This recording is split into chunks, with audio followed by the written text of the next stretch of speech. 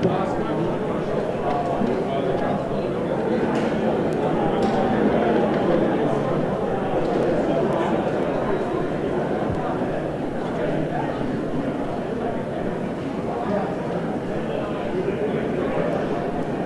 everyone, welcome to Day 2 of Grand Prix Vancouver 2012. With me, your host Rich Hagan and Mr. Marshall Sutcliffe in the booth. We are getting ready for round 10 and it features Brandon Nelson up against Terry Lau. So there is Brandon Nelson, who is going to get straight into action with, I believe, a turn 1 stone right, Marshall. Oh, that's one of my favorite openers in the format, especially in draft. If he's going to be like maybe potentially a red-white aggressive deck here, this kind of he looks like he is.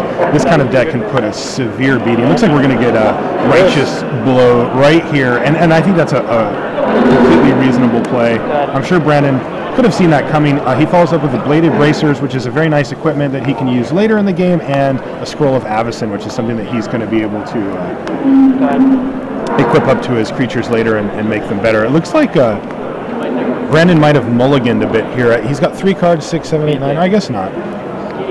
So land number 4 pass.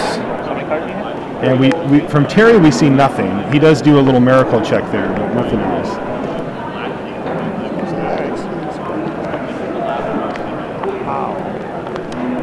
So Druid's Familiar.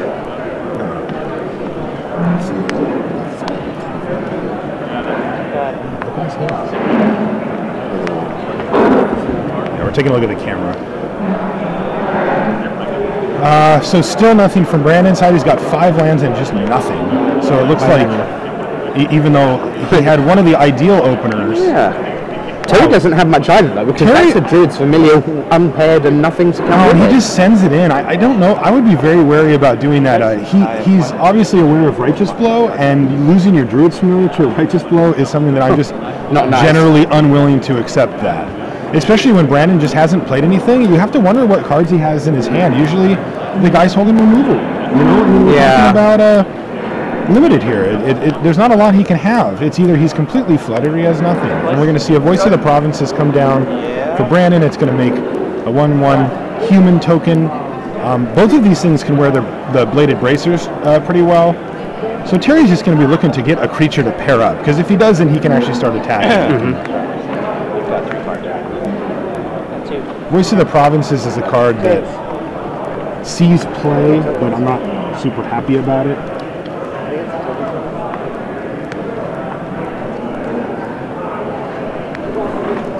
Oh, give me the back pile.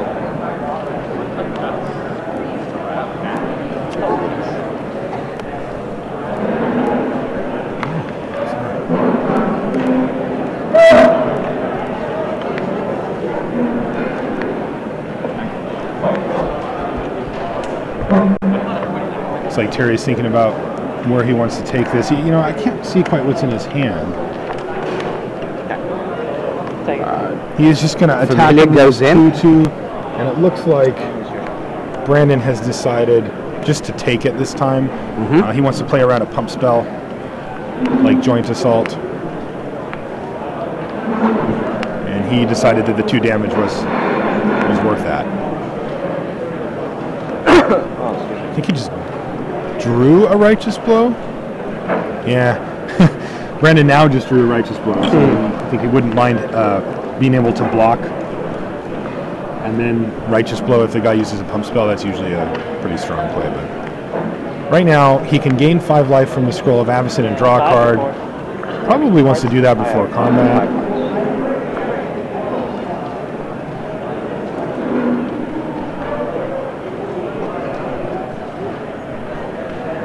So this format really isn't meant to be this slow. Usually things progress. Well, I think that we're going to see that Brandon's deck probably wants to go quicker as well. Yeah. Because we have 12 land on the table. All right, so I think we're starting to get a picture for what Terry's doing. I see a black and a blue card in his hand. Yeah. So that explains why he has all this land, and it looks pretty normal, you know, base green with some white, but it's actually, he's probably sporting some Borderland Rangers or some Abundant Growths, and he just has not drawn those yet. Sure. So Brandon, looks like he's got a 5-drop to crack here. I think that's a Raging Poltergeist. Yeah, that is a card that I don't think it's one that you're super happy about, but it's big. It might do. I mean, it has a lot of power.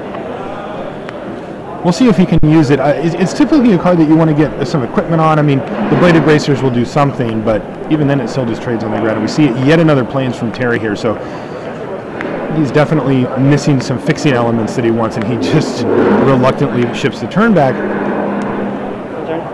I guess he didn't want to trade for the Poltergeist. He wants to just block.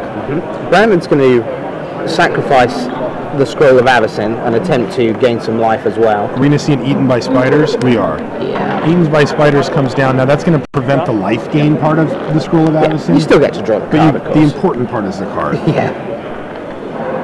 All right, that's a nice play, though, from Terry, as it leaves Brandon with a 6-1 and a 1-1 and a Bladed Bracers. And I see another Raging Poltergeist in Brandon's hand. Really? I think when you leave your draft table with 2 of those in your hand, you are not thrilled. Is this a situation where you potentially play the Raging Poltergeist before combat to leave yourself just 1 mana open to sort of lull your opponent into the sense that you've played for your turn, and then you go in with the guys, and then there's a block, and you actually simply, rather than trading, you actually use your Righteous Blow as on the blocker? So I think that Brandon is trying to decide between a couple of lines here. One of them is he can attack and just expect a block and then Righteous Blow, and that would make some sense. Even if Terry has a pump spell, he will still be killing the Druid's Familiar. Yes. Let's see what Brandon decides here. He is just going to ship. So he's just going to say, I'm going to play Righteous Blow. So the 2 blocks the 1. Yeah, and you still just want to kill it. There's the blow. Here's the Joint Assault back the other way. Yep. And we're also going to see Righteous Blow back the other way as well. Another one, right? And that's one of the downsides to the Raging Poltergeist, which we see another one of, and then we're going to see a Seraph Sanctuary. He's going to gain a life off of that. This has been a weird game. I mean, like, Druid's Familiar is one of the best cards in the set. Conley Wood said when he opens his pack today, he told me this yesterday, I said, what's the non-rare that you want to see the most? And he said Druid's Familiar. That's what he wants to see the most. And we can see that normally Druid's Familiar does a ton of work, but Terry's deck seems to be a little creature light, or maybe he's just flooding, maybe he's just got creatures but they're in the wrong colors. And the Druid's Familiar has been a bear. Yeah, so we have red, white, not aggro against Grizzly Bear. And now we see a Gold Knight Redeemer come down. He's going to gain 2 life. You get to gain 2 life for each other creature you control. But more importantly, it's a 4/4 flying, and he's going to get to put the Bladed Bracers on it as well. Indeed. So Terry's still up to now 8 mana, but with nothing to do, basically. Yeah, and this is going to be a big one, 9 mana. Because Brandon's going to be able to equip and hit for 5 with Vigilance just with that Angel. Yeah.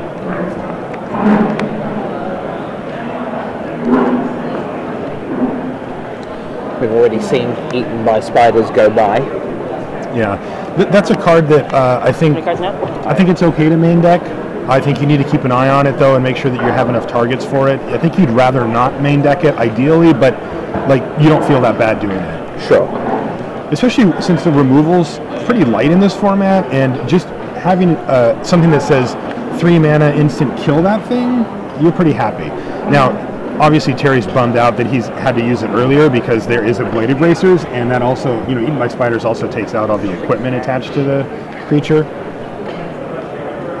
Okay, so it looks like Thunderous Wrath just came down on the poor bear. And, I mean, it makes sense, because now Brandon gets to get in for 6, and he's going to have lethal on the table. Raging Poltergeist actually gets to attack and kill things. Right. Well, things being Terry.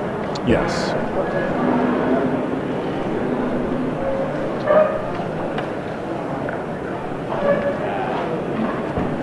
Now, Brandon, presumably, even though there's 9 mana on the other side of the table, he has to expect that Terry is missing a colour, doesn't he?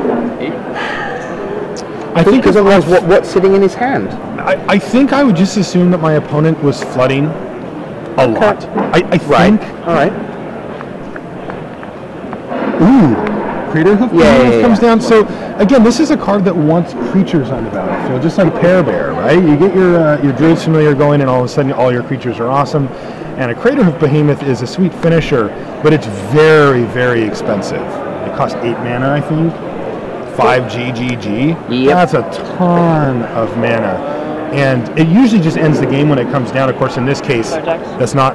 Terry's going to manage to get 1 extra turn out of his Crater Hoof Behemoth. Yeah. But it looks like Terry either just had a lousy draw here where he wasn't able to draw enough creatures, or his deck might have punished him. We see a Devout Chaplain come down, and I think this is just going to be a good game for you here. Yeah, I mean, a Terminus would be fine. He could live another turn with the Voice of the Provinces, but we're not talking about ways to actually recover and win the game. In the background, by the way, you can see Conley Woods in his matchup against Morgan Chang. Chang at 9-0, Conley Woods at 8-1, and Mort Calderero, the extremely handsome coverage reporter on the right-hand side of the screen there. He'll be bringing you all the action in text coverage of that match. So that really was a strange one to get us going. That was not how I thought that was going to go based on the lands that we saw earlier. That's right. I mean, you say, oh, here we are. It's the red-white aggro deck featuring Moorland Inquisitors and Right Ringleaders and Guessing Malcontents and in. And it looks like his deck is a much slower version that's actually looking to try to resolve some big angels. Some six casting costs. It's red-white control, isn't it, in a sense? I mean, it might be. It's looking like that. I mean, he led off with Stone Right. What is this? I know. This is not... You know what that is? This is Rashad Miller. That's Rashad's... Checking the focus on the camera. Do you see how blurry those are? And discovering that everything's blurred. Also, I want that Geist. Yeah, you see, I want that Tamiyo. It's a foil Geist, it seems. It's very lovely. Thank you. Are you a foil fan? Generally? Yes? Oh, yeah. So, foreign cards, foils, I love it. Okay, were you playing when foils began? No. Okay, so... No, they've always been a part of Magic for me. I used to play before that, but since I came back... Sure. All right. So, the very first set, I have no idea. No one has ever explained this to me. If anyone was on Twitter, feels like tweeting me the correct answer to this. For no reason that anyone can discern, the chase foil that's much better. in the first ever set was Ring of Gix. Right? Is that like the weird icy manipulator? Yes. And it was utterly absurdly valued. It was like this mythical thing that somebody somewhere in Bratislava might once have opened. There were rumors all around the internet of like, wait, I'm trying to complete my foil set and I'm sure there's one in there somewhere. Where can I find? And it was crazy for the first couple of weeks. It was almost as if none had been printed. Okay. Right? And, which wasn't true. Okay. But just and this for wasn't whatever a chase reason, rare at the time, or oh god, no! Ring Gix was it was a perfectly fine card. It was rare, but it was just weird. People went bonkers to try and find it and couldn't. And it was just crazy. If anyone knows the story behind why Ring of Gix was so ridiculously, in essence, overvalued as the foil of choice from that first set, maybe it was pretty. I don't know. Maybe it was aesthetically pleasing. Like, I do enjoy an aesthetically pleasing foil, but I don't usually value it, multiple times its normal value just because of that. Yeah, and I mean, let's go to round numbers, but let's say 10 to 15 times. Whoa! Oh yeah, that's ridiculous. Easily. That's insane. Yeah, those older foils, they're very sought after. The ones that when they were kind of first trying it out are the ones that everybody wants. So we're going up for game 2, featuring almost certainly not the green-white deck that Brandon thinks he's playing against. Yeah, this is going to, like, if we see Terry lead off with an abundant growth, I think things are going to go quite differently. Yes. Although, I really want to know how many creatures Terry has in his deck, because we only saw, 2 or something? And he was even running things like Bone Splinters, and again, that's another card that really wants you to have creatures. The Crater Hoof Behemoth wants you to have creatures so that you're still alive when you resolve it. Well, maybe we could get some deck lists. Subtle hint from Mr. Hagen here.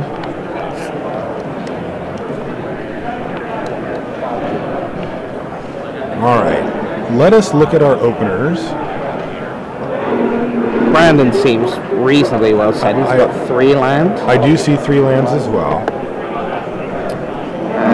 As for Terry, Terry's going to want to be pretty picky plains and here. a forest. Yeah. We had that before.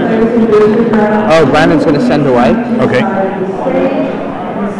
I didn't see what his spells were to go with 3 lands. I did not either. Generally, when people see a 3-lander, they're usually pretty content with kind of any mix of spells, which is usually a mistake. I mean, usually you do need to take a close look to see if you actually have a way to win the game. And it looks like Brandon decided he did not. Okay. Going to 6 on a draw is not a big deal. Like you can recover from that pretty quickly. So Terry has kept here.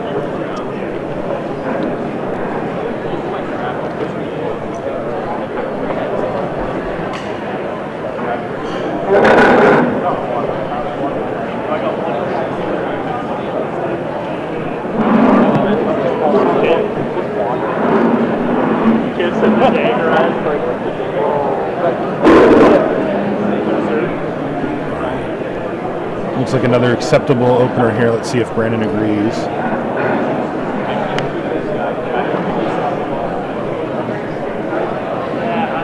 He's thinking. We're away. And is this an abundant there growth? we go. Marshall's like high five. Yeah. So now this game could take a much different complexion. And it's funny because Brandon probably is like, well, yeah, you'd run an abundant growth in your deck, and you might not know that the Terry's actually got quite a few different colors in this deck. Yeah. So let's see what happens. Another abundant growth. All right, now we're talking. 5-color green, eh? Yeah. I think that was a righteous blow that Terry drew as well. Second land from Brandon is Seraph Sanctuary. It's going to gain him a life and not do much else. We're going to see a Wandering Wolf from Terry Lau. Now that's more like it. This is what Terry's deck wants to do. Playing some creatures. We're going to see a 3-drop. And that looks like a Firebog Explorer. Which is interesting because Terry, I think, is going to be casting some black spells in this game, but he might not have a swamp. He doesn't have any. Okay. And in fact, he's been pretty bold in that he has literally not splashed anything. He's in terms of land. Just working off the abundant growth. 10 forests, 7 plains. And then double abundant growth, seeing what else he's got in terms of, he's got any other fixing. Is there a ranger floating around? No. So he's just looking at his double abundant growth for his splash. He's got 2 black cards, Bone Splinters and Undead Executioner. That's his black splash. Ooh, so we're going to see a lightning prowess come down on the Firebog Explorer, and I don't think that Terry's going to be able to deal with this at instant speed. That wolf looks like it is not long for this world. Indeed. Oh, you can see the look, the face of a man who's about, and he gives the thumbs up. Now, if I'm Brandon, I actually just main phase kill the wolf here. The main reason for that is that if Terry does have a pump spell, he can use it to get through like 4 extra damage, when he goes to attack, and I think I'd rather just make sure that the wolf's gone. There's not a huge downside here to waiting either. It does prevent Terry from casting certain creatures, but even then, Brandon has the opportunity to just untap and kill the next thing. Oh boy. The Wandering Wolf gets picked up. It is floating around, and it's coming in. I tell you what. Terry has some seriously exciting cards in his deck. I mean, we saw Crater Hoof Behemoth, which is no joke. Okay, he has Restoration Angel. He has Entreat the Angels. He has a Restoration Angel in his hand. He has Champion of Lamport. Oh my goodness. He has an Entreat too? Yeah. He has Herald of War. Oh, wow. Wow, why did he bother? He must have... He just ran out of playables, right? He has like Peer from Reality as a single card blue splash. Okay. So he just threw a couple cards to round it out and just said, hope I get there. All right, so Restoration Angel is going to come down and save the wolf here. It's going to blink it, and it's just going to put off, it's only going to put it off for a turn here. To be honest, given that he's splashing the way he is, I'm surprised he hasn't gone 5-color, because he has a Thunderbolt. May as well. You might as well just play one of everything else. I mean, I guess I'd certainly put in the Thunderbolt over the Peel against Brandon. We saw a Gold Knight Redeemer and a Voice of the Provinces. Yeah. Like, I would like to kill those creatures. Well, maybe he's sideboarded into that. As we see a Raging Poltergeist come down for Brandon. Poltergeist comes down, and Brandon still has the activation left on his Lightning Prowess. It's just sitting there waiting.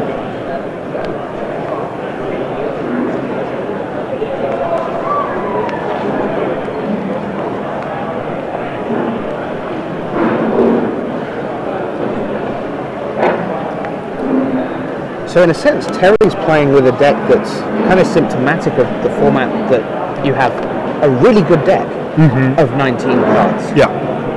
All right, so now the Wandering Wolf bites it. Yeah, this is something you see as people struggle to make playable sometimes. And then where is my last 4 cards coming from? That was true for Ross Drew, the 14-year-old who went to 8-0 yesterday and lost his last round. He had what looked like a tremendous near mono black deck, 16 great black cards. Okay. And then, where's the rest of my deck? Gold Knight Redeemer comes down, so we're going to be gaining 4 life. And this is going to be a great stabilization play for Brandon as well, because it's going to shut off the Restoration Angel from attacking.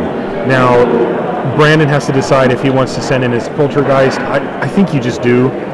You know, we've seen Righteous Blow, but like, what are you going to do? Never attack?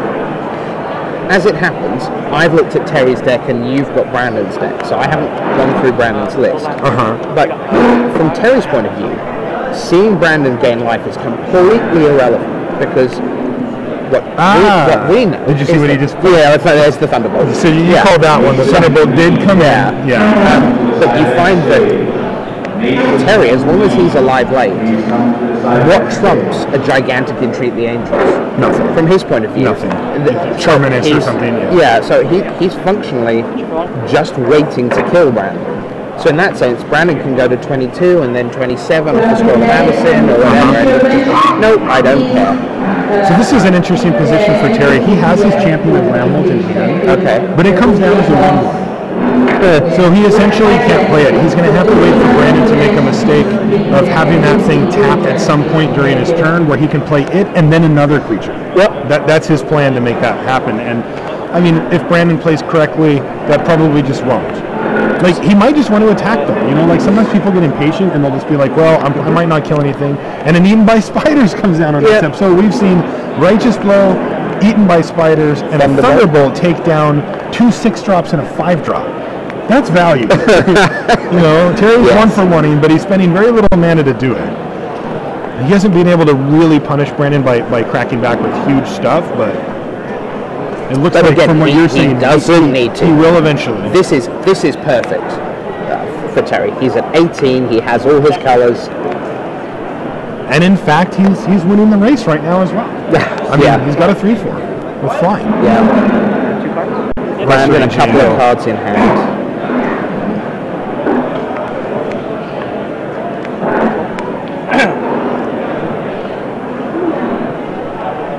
Terry in his Vancouver Canucks hat. Oh, is this going to be the Behemoth?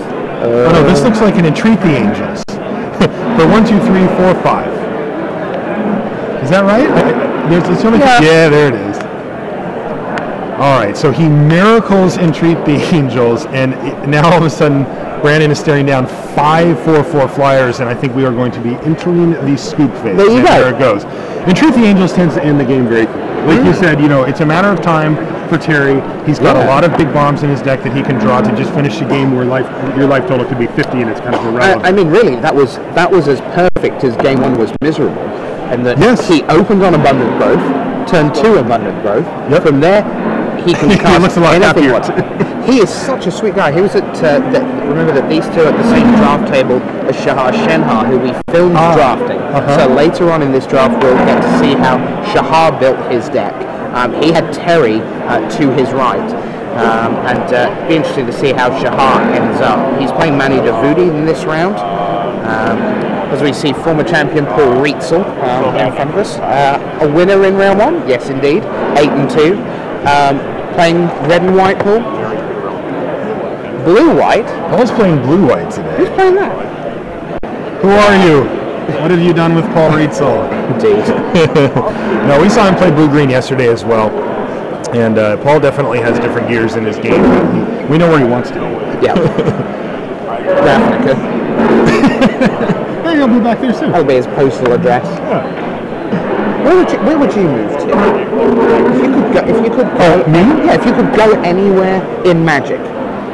So where would you be? Even though it's a really scary place, Yeah. I would go to Rise of the Eldrazi world. I guess that's Zendikar. Sure. I think it happened on Zendikar. Yeah. But I want to be in the Rise of the Eldrazi time frame for Zendikar. Okay. That's where Wow. Yeah. That is pretty scary. I mean, that's where I like to be. And Fair I'd enough. probably be a wall Fair enough. with power. Okay.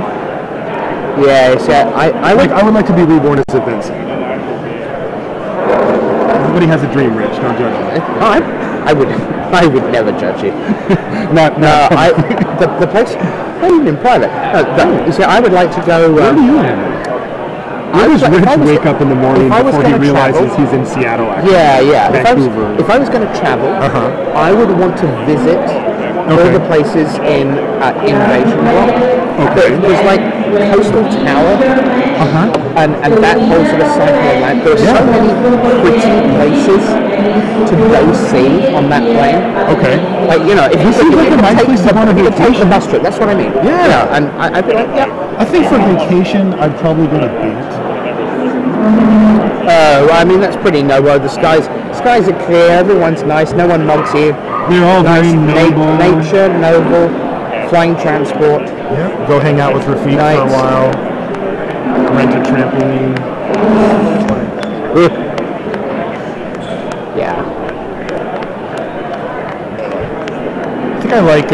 I think I like Terry Lau in this matchup after seeing that second game. If he can hit one abundant growth, it just feels like he has answers for all the things that Brandon are doing, and Brandon isn't able to put up enough pressure early. And frankly, Terry's deck actually just has some game. Like, if he just goes Wandering Wolf into Druid's Familiar, that's a game plan. It's a miracle.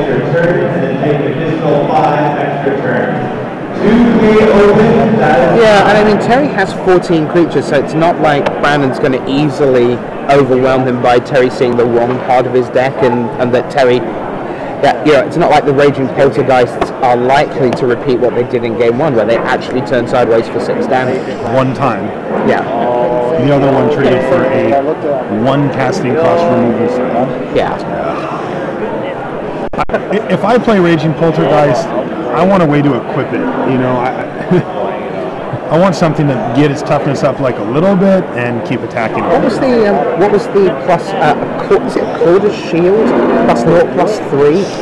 Vanguard Shield is the one in this set. Yeah, sure. And there's one called the Quarter Shield before that was too. like that. And I mean, because you quite happily equip it into a 6/4. Yeah, the problem is that then your deck has a Vanguard Shield in it. Oh yeah. Yeah, and you're not happy about that. Okay, so let's see what happens here in game 3. Brandon doesn't look I like want to he's see a got. Crater Hoof come down again. Yeah, I don't think Brandon has any white, which means I suspect this is going away. Thinking about it. We'll see. Every time you look, there will be no planes in that 7. I'm pretty sure. He's thinking about how many planes he has in his deck and how long he has to draw one of them. Yeah, and how relevant it is at this stage, because of course he's keeping. He said keep. Well, he's got a lot of high-end white, hasn't he? He's looking at his big fat flyers. Yes. So, let's see. And we're going to see a Cathedral Sanctifier. So this goes along with Terry's game plan. Normally I don't really love a Cathedral Sanctifier, but this really does actually fit what he's doing. And when your opponent's running Raging Poltergeist, this card gets a lot better. He gets a game free life, and it's like a seal of kill your Poltergeist. It's very good. Triple mountains. Yeah. Blue white no. And Sanctifier beatdown continues. Yeah. This is not plan A. This is land number 3. Now we haven't seen an abundant growth out of Terry, and that could be a critical factor in this game. Brandon is short on color and amount. That is a righteous. No, that's an entreat. So this game is going to have to go quite a bit longer for Terry. Now, if he does draw opposed, though, he can just entreat for 1 and make it a 4/4. Nettle Swine comes down on Terry's side, and that is going to deliver some beats if Brandon can't find. Not. I don't like those lands. I know you don't. And to be fair, anecdotally, this weekend, every time someone's done it on camera, they're making you look smart. Yeah. Yeah. And I mean, the way that it actually pans out is that you don't get punished that much for them, but it is a tangible downside. I mean, that should be a Plains or another mountain, in my opinion. Looks like he's drawn a Plains here. So if he has one of his patented Raging Poker guys, he will be able to play it this turn.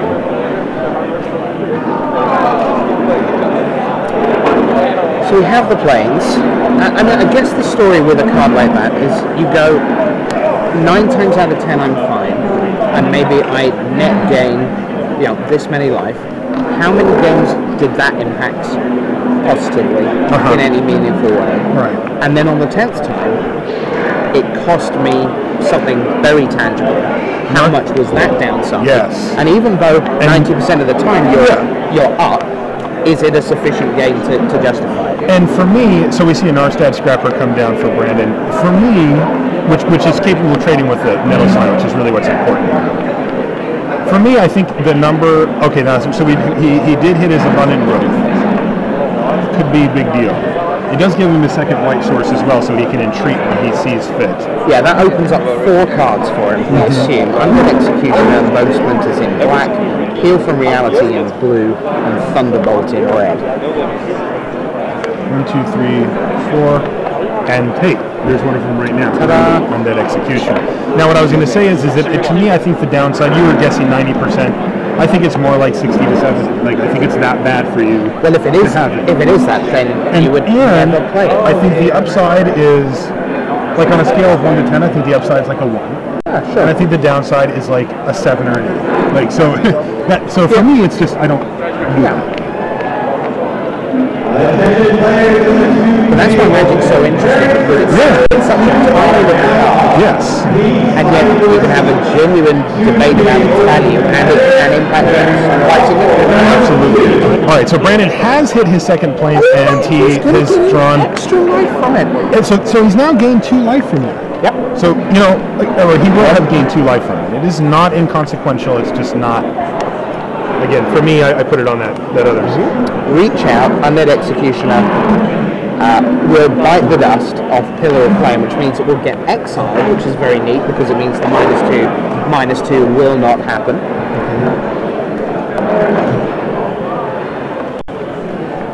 But every land that comes down, what we know, and Brandon will at least suspect, is that Entreat the Angels is getting closer. Yeah, now it's going to be interesting to see how Terry decides when he wants to. Like, at this point, he needs to decide if he wants to make 1 angel, 2 angels, 3 angels. Like, you're not going to make a game plan where you're like, I'm going to try to entreat for 4 angels. Like, that is not necessarily going to be something that he's going to get the mana for. Wait, yes you are.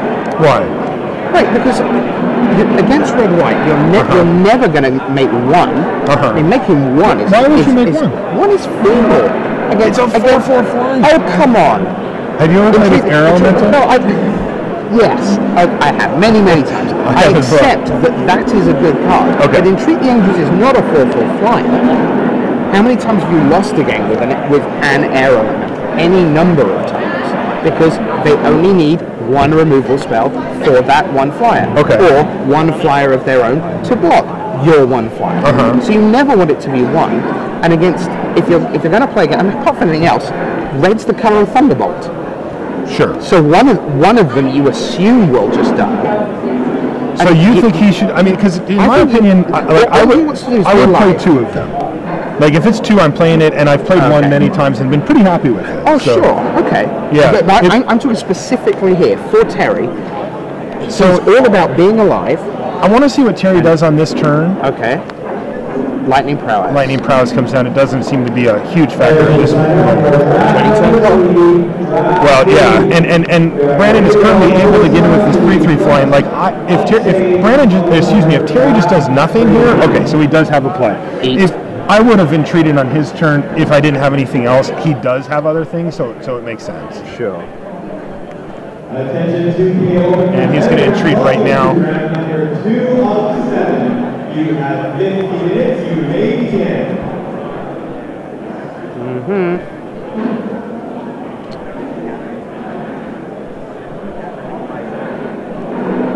I think this is the right play. I think I like entreating for 2. He only had the mana to do entreat for 2 on this turn, so I think that his line is quite good of being like, well, I'm going to take out your angel. Although I honestly don't know how relevant that Emancipation Angel is once you get your 4/4s on. But I might have waited. But of course, with Lightning Prowess down, then it could that trade. enables 1 trade. Good call. Yeah, that's a good point. And I think that I want to protect. Like I would definitely not want to trade. Like as it stands, he's going to have Brandon on a 2-turn clock. Yes. He's going to go 8/8. You're down. Yep.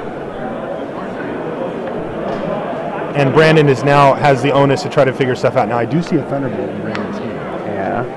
I think if I have a Thunderbolt, I probably just main phase kill one of his. I do not want to risk getting blown out. Yeah, by a joint assault. That is just something that I'm just not willing to accept. All right, so he is going to go ahead and do it right now. I definitely agree with that play. That's something that people overlook a lot. It's easy to get into the mentality of waiting. Okay, so right now, if Brandon casts the Voice of the Provinces, it's like the entreat. That's the entreat done. No, Voice of the Provinces is a 3/3. Yeah, but because of Lightning Prowess. Oh, right. Okay, so he can trade him up. Also, Voice costs 6, so he can't. But no. But if he makes a 3/3 over the next couple of turns. Okay. That's where we've reached. Then he will have. So then Terry would have gotten a 2-for-1. Yeah. Which is really good. Yeah. But yeah. Brandon to 11. 3-turn clock right now. Man, Entreat is so sweet. Card is so awesome. All right, so ping you for 1. Take that, Terry Lau. Go to 19. Ew. The Nettle Swine and the Narstad Scrapper are just staring at each other down on the battlefield. They apparently don't want to tangle.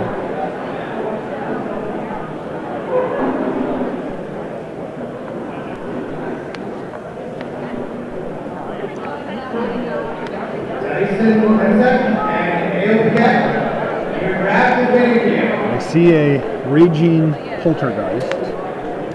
Feel the joy. Which kind of matters here, right? Because now, look at this. So now he actually gets to attack with his Narstad Scrapper. I mean, Terry is at 19. Even if he takes it, the most it could be is, what, 3, 4, 5, 6 is the board state sits. Not insignificant, but... Pump once. Pump once, and he still has a land drop and then a Poltergeist. Okay. Ta-da. I like Brandon's. He's fighting here. He's got a lot of power on the board right now. Yep. The Lightning Prowess is going to be able to keep dinging away, and if he needs to, he can also just attack with his Farbog Explorer at some point as well. What is this? Natural End comes down on the Lightning Prowess. So Brandon has to decide if he wants to get in a ping of damage before it goes away, or if he'd rather leave back a blocker. I think I would just go ahead and ping here. There's not a lot of cards that Terry has that can reach out and kill the Poltergeist. Yep. I mean, he does have a abundant growth, so there's things that Brandon doesn't know about potentially. But all right, so insta block. Yeah, Righteous Blow. Again, that card is so fragile. Yeah, 4 damage comes through.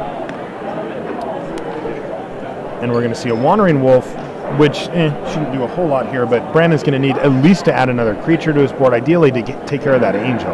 He has 3 red cards. One of them is Stone Right. Oh, that's a draw. I believe that's what he's just drawn, yeah. That is a card that, well, he's only got 3 red sources. He's still going to need a flyer here. Gold Knight Redeemer would be ideal. Yeah. Gain some life, get a little cushion. All right, so he's just going to go ahead and attack with his Scrapper because he has to.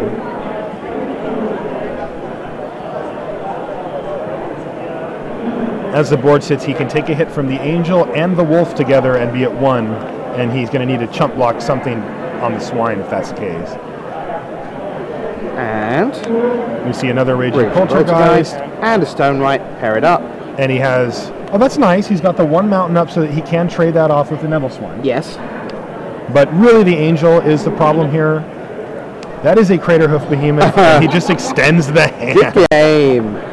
I guess I guess the top deck extend hand is a move I haven't quite perfected yet. But wow. The Crater Hoof Behemoth having essentially Overrun attached to it